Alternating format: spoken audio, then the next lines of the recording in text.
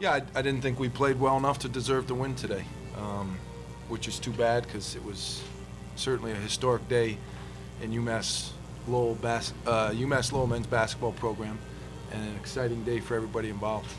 Our administration did an unbelievable job getting this arena ready and bringing fans to play today, or bringing fans to the game today. And I just wish we had come out and played right from the start. You know, obviously after 6, 7, 8 minutes, we settled in and we did a lot of good things. But I think we got caught a little bit in the atmosphere ourselves at the beginning of the game and got off to a bad start and dug ourselves a huge hole.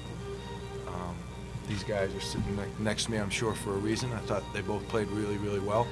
It's been fun to watch Paris Massey work hard and earn his opportunity and make the most of it.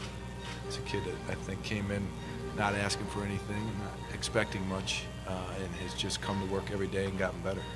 And I thought there were times today where he was the best player on the floor. So that's just a tribute to his character and his work ethic. And you know, Tyler's another guy who's been great for us. He came here as a walk-on and earned every bit of his starting position, and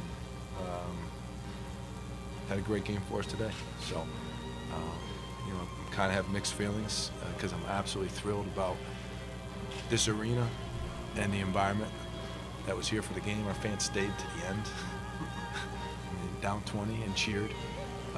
But I wish we took advantage of it more than we did and came out ready to play and defended better. We didn't do a good enough job defending them.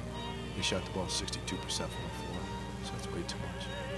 Hey, without our students on campus, to have that many fans and have the place be that energetic is just, I think it's a testament to our administration, but I think it's a great sign of things to come and the possibility that exists here for a successful men's basketball program.